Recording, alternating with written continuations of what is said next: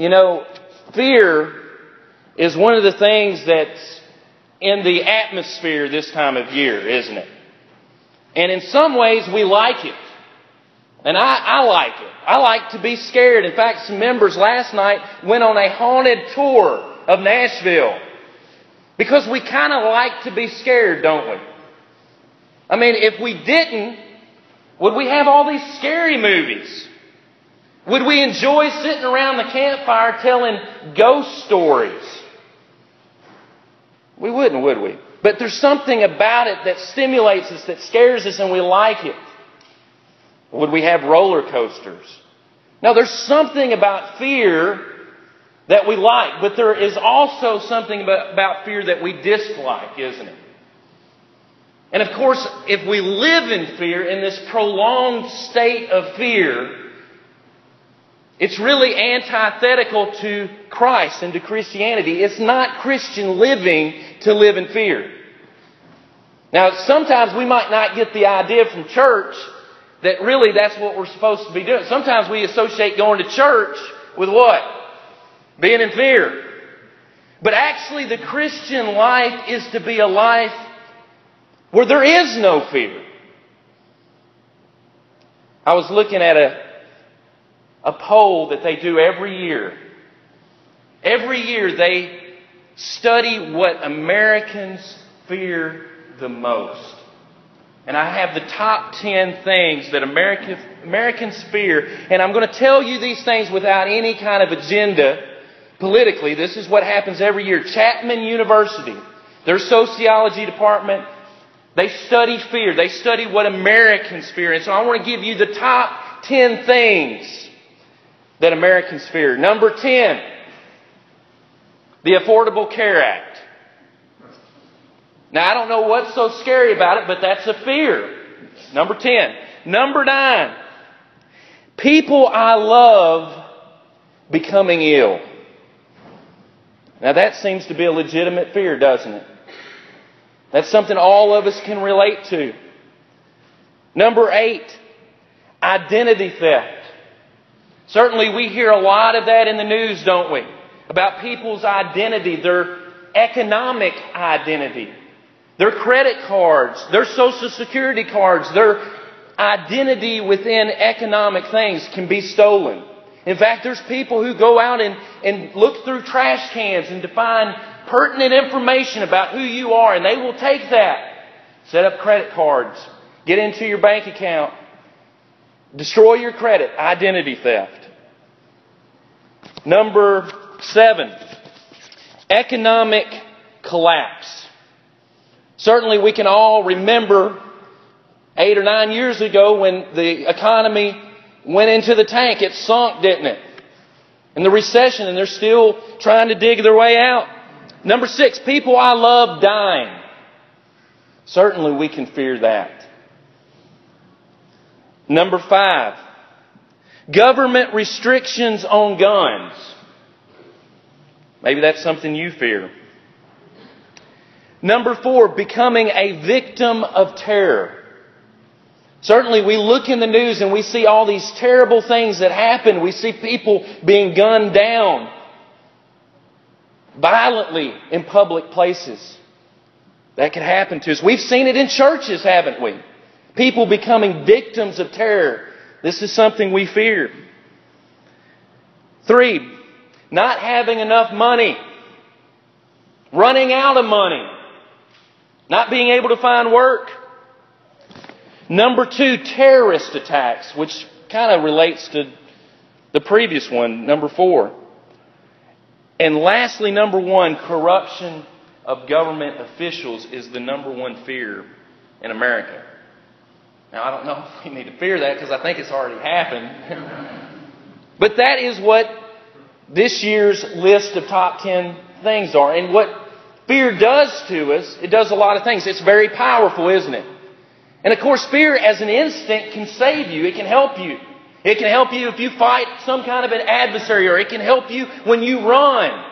Because all of a sudden you have this adrenaline, you have this energy, you can run and get away. But if we live in fear, that's not Christian living, is it? It's not. Fear is powerful. It paralyzes us. It causes us to be inactive sometimes. I remember one time I saw this car. I was in a parking lot, and this car all of a sudden just started driving erratically in the parking lot. And I swear to you, I saw it and I heard it and I just froze. And for some reason I couldn't move.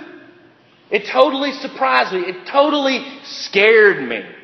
Fear, it paralyzed me. And also what fear can do is cause you to provoke, cause you to do something, cause you to strike out, to hurt somebody. You get scared, and what do? Well, you fight. But living in fear is not the Christian life. And in fact, Paul says in 2 Timothy 1:7, the verse that we read, for God has not given us a spirit of fear, but he says of power, of love, and of sound mind. Well, Paul doesn't know anything about fear, does he? He doesn't know the fear I'm facing. He doesn't know the hostile environment that I live in. Really? The Apostle Paul knew fear, didn't he? If anyone knew what a perilous world that we live in, it was the Apostle Paul. And here he's talking to Timothy, and he's telling Timothy that I'm going to be dying soon. In fact, he says, I'm being poured out. And I have fought the good fight. I have finished the faith. I have kept the faith. And you know what, Timothy? I'm going to be dying soon for the cause of Christ. And now I'm giving you the responsibility of the churches. Think about how daunting of a responsibility. Here you have the Apostle Paul, the greatest missionary on earth, telling you he's fixing to die. And now it's going to be your responsibility. Now let me tell you, I sweated a lot of bullets when I started preaching here. But to inherit the responsibility of the Apostle Paul, think about that. And Paul tells Timothy, we have not received a spirit of fear. Don't be afraid, but you have received a spirit of power, of love, and of sound mind. That's how you live. Is that how Paul lived? He said, of the Jews, 5 times received I 40 stripes, save one. That's 195 lashes against his back. Thrice was I stoned. Thrice was I shipwrecked. A night and a day I have been in the deep. Did Paul know terror? Did Paul know persecution? He said, in perils of water, in perils of robbers, in perils of my own countrymen. Over and over again in 2 Corinthians 11, he says the word peril. And now, Timothy, it's yours. And he says, you haven't received the spirit of fear, but of power and of love and of sound mind. We all know fear, don't we? I can tell you, 4 years ago, when we were giving birth to our first child, when I got up to the desk, the woman at the desk said, this is your first one, right? She knew there was fear in my eyes. We all know fear, don't we? I was anxious. I was nervous. I was scared. One time, the Russian premier, Nikita Khrushchev, was speaking. And he had some associations in the past with Joseph Stalin. But he was against Joseph Stalin. He was talking about all the atrocities and speaking against the past policies of Stalin. And someone in the audience cried out, well, why didn't you stop him? And Khrushchev roared back and said, who said that? And it was quiet. It was silent. And he said, now you know. Fear. Fear paralyzes us, don't it? It causes us not to say things. It causes us not to do things. It takes over our life. It's an impulse. But God has not given us that spirit. If you are scared, if you are fearful, that is not from God. Because that's not the spirit He gives. He gives one a power of love and of sound mind. God is a giver, isn't He? He gives to us everything that is good and perfect in your life. The good things in your life are from God. It says in James that God tempts no man. No man can say when he is tempted, I am tempted of God. For God does not tempt anyone. There is no darkness in Him. There's none of that in Him. The spirit of fear is not from God. God doesn't lie. There's no untruthfulness to Him. He tells the truth. In fact, He can swear by none other than Himself because of His immutable truthfulness. God doesn't lie. And God doesn't want anyone here to perish or to be lost. But He doesn't give us fear. There is a healthy fear.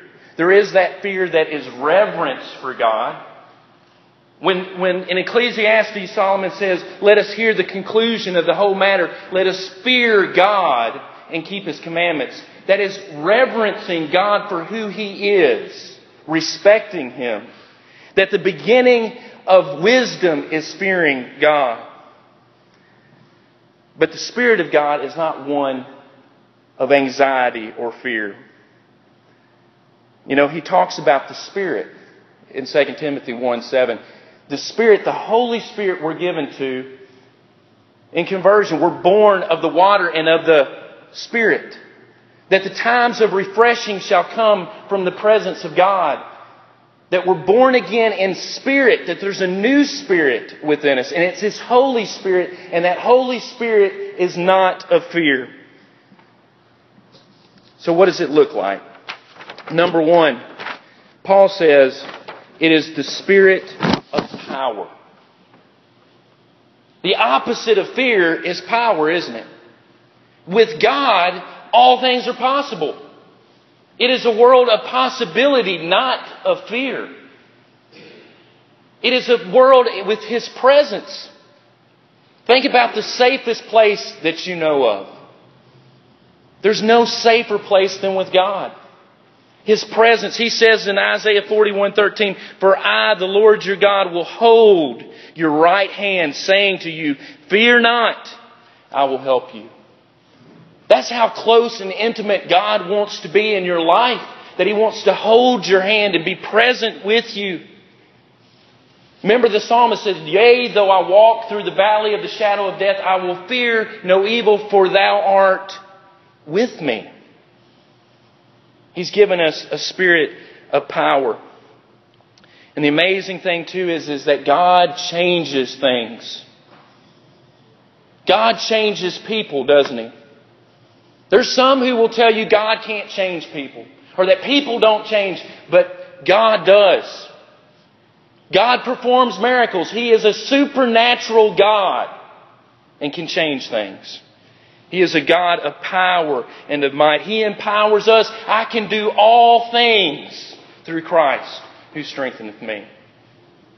And think about that gift of prayer that we don't use enough. Sometimes we think, well, what about those times where God didn't change it? Did He hear me? C.S. Lewis once said, there is no question whether an event has happened because of your prayer. When the event you prayed for occurs, your prayers always contributed to it. When the opposite event occurs, your prayers have never been ignored. It has been considered and refused for your ultimate good and the good of the whole universe. You see, sometimes God says no because it's not in your best interest. And not only is it not in your best interest, it's not in the world's best interest. It may not be in your wife's best interest. There's a bigger picture to your prayer than just you. And that is for your own well-being and for the world's well-being. He's given us a spirit of power. He's given us a spirit of love. Think about that. A spirit of love. What we feel and why we do things is important too.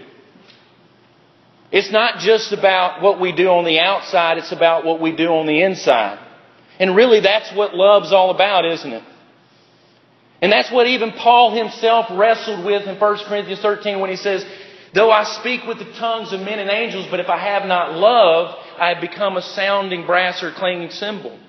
And though I have the gift of prophecy and understand all mysteries and all knowledge, and though I have faith that I could remove mountains, but if I have not love, it means nothing. And even if I give and bestow my goods to the poor and I give my body to be burned, but if I have not love, it profits nothing. Not only is it about what you do, it's about why you do it. And a spirit of love is what God has given us. Why do you do what you do? T.S. Eliot once said, the last temptation is the greatest treason, to do the right deed for the wrong reason. And Paul said, you can give your body to be burned, you can give all your things to the poor, but if you're not rooted in love, it doesn't matter. Also, the Apostle John in 1 John 4 tells us that perfect love casts out all fear. When you love somebody, when you love God, it takes away that fear. And it says that when we come to the day of judgment, we can come to Christ boldly, not in fear, but in love. And lastly, number 3, he says, He doesn't give us a spirit of fear, but of sound mind, of discipline, of intentionality. What is fear? Fear is impulsive. That as soon as you feel it, it takes over your life. All of a sudden you can't control it anymore. That is the direct opposite of how God wants you to live. He doesn't want you to live impulsively. He wants you to live intentionally, disciplined, a disciple of Christ. Think about the life of Jesus. Was there anything impulsive about Jesus? Now think long and hard on that. Think about it. Was there anything impulsive about Jesus? The answer is no. In fact, every compartment, every facet of His life was intentional. Down from when He was born to when He died, everything was planned. It was intended. No accidents happened in Jesus' life. Not really. It was intended. It was by the eternal counsels of God's will. He was determined by the foreknowledge of God to be on this earth and to do what He did. His life was in complete intentional. Now, how does our lives look in comparison to that? I can tell you, I'm impulsive. I can tell you, I fly sometimes by the seat of my pants. But Jesus calls us to live within His eternal will. That instead of living impulsively for the moment, all of a sudden now I'm living in eternity with Him. We can obey God impulsively, can't we? Well, you know what? I think I will obey God, and I'm going to just do what He says. But if you're doing it impulsively, are you truly doing it for the right reasons? You know, impulse got Peter to walk on water. All right, I'm going to do it. I'm going to walk on water. Impulse got him out there. We say, what great faith he had. And yes, he had faith to be able to jump out there on the water, but it was an act of impulse, wasn't it? We found out it was impulse because what happened to him? He sank.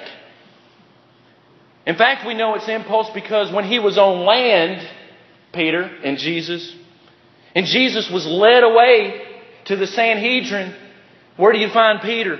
It says walking at a distance, following at a distance. All of a sudden, the same guy who was walking on water impulsively was following Jesus from way back. Yes, impulse can get you to obeying, but it's not the richness and the trueness of intentionally following Jesus no matter where it leads. He's given us a spirit of sound mind, of discipline, of intentionality, living within His eternal will. So what does that mean for us today? It means to obey Christ and to not live our lives in the fear of man, in the fear of ourselves, in the fear of a stranger, but to trust in God for who He is, that He is sovereign God of the universe. And He understands us and He has us within His hand and within His control, and to trust in that. If we can't trust God for the temporal things, why should we trust Him for the eternal? If you can't trust God in life, then how can you trust Him with eternity? Because eternity is deeper and farther out, isn't it? And if I can't trust God with today, I can't trust Him in eternity. Someone once said that in the Bible it says over 365 times, do not fear, do not be afraid.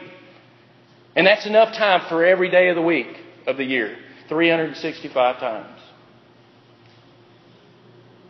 One last thought I want to leave with you is a quote from Plato himself. He says, and it's about fear, we can easily forgive a child who is afraid of the dark. The real tragedy of life is when men are afraid of the light. I can forgive my child when she needs the night light on. But it's harder to forgive men when they're actually afraid of goodness and of the gospel and of the light. Jesus is that light. If you take Jesus out of the world, there is no light. There is no goodness. There is no grace. There is no love. There is no mercy. But the sad thing is that there are men and women who are afraid of that light because they've never known that light. Are you afraid of that light? Are you afraid? The Bible says that we don't have to live in fear. Jesus says, let not your hearts be troubled, neither let them be afraid. He said, peace I leave with you, my peace I give unto you, that no matter what comes, God has you. God loves you. And there is eternity with Him in heaven. Have you given your life to Christ? The Bible says to believe in Christ, to believe in who He says He was. He is the Son of Man, the Son of God. Repent of those sins that destroy us, that hurt us, that hurt our families, that hurt our community. Confess Jesus to be who He is and to be immersed into His body, the church. Or maybe you're a Christian and you've let fears get inside of you. The Bible says God has not given us a spirit of fear, but of one, of power, and of love, and of sound mind. If you have any need, won't you come now as together we stand and as we sing.